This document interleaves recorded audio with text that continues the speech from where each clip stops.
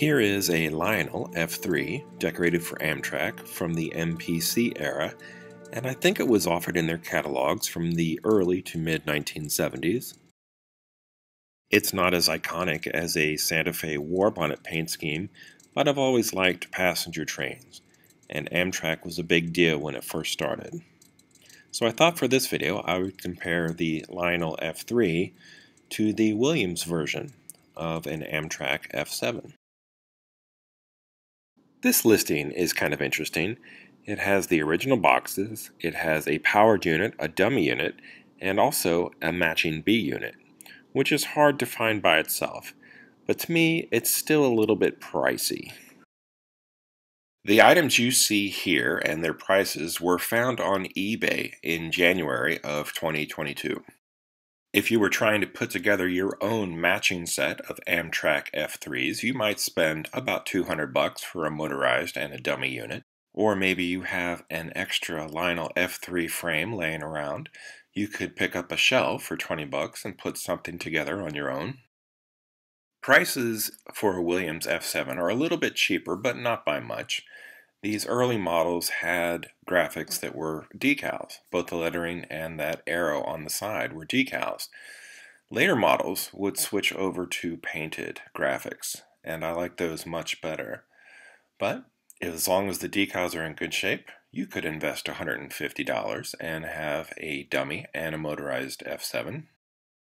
The Williams F7s have been around long enough for them to offer two variations of the Amtrak graphics. This is the Phase 3 paint scheme. I'm lucky enough to own examples of both the Williams and the Lionel locomotives. So in this video, I want to take a look at some of their differences and also what they have in common. Despite how they look in this photo, both engines are just about the same length. The Williams F7 is maybe a half of an inch longer, mainly because of its couplers. The Lionel F3 is at least 20 years older, and the paint used on this model is a little bit less shiny than the Williams F7. The paint quality for both of these is pretty high, and the main difference seems to be the glossier finish on the Williams F7. Underneath the shells, the Williams has twin can motors powering both trucks. The Lionel makes do with a larger AC motor that is just powering the rear truck. For handling forward, neutral, and reverse, the Lionel F3 has an E unit, an electronic reversing unit.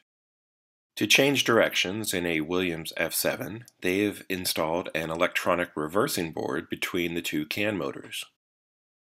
While the Lionel F3 has only a single motor, both of these units have dual pickup rollers. Lionel chose to put two of them on their front truck, and Williams chose to place one roller at each end. The Williams F7 is about 1/4 of an inch taller and maybe 1/8 of an inch wider than Lionel's F3, but those size differences would hardly be noticeable if these were together on your track or maybe on your shelf. So which one of these should you get? Well, before the video, I would have been really pushing the Williams F7. I bought mine new about 30 years ago. It's been run a lot. It's held up really well. It's been reliable, and the paint still looks like new. And then I found an ad on eBay for a set of F3s with their original boxes in near mint condition. The price was really good, so I scooped them up. And now I think I would recommend the original over the reproduction. If you like Amtrak, I think you would be very happy with either the Lionel F3 or the Williams F7. It just comes down to your own personal preference. If you enjoyed this video, please like and subscribe. Thanks for watching, and until next time, this has been Bob's Workshop.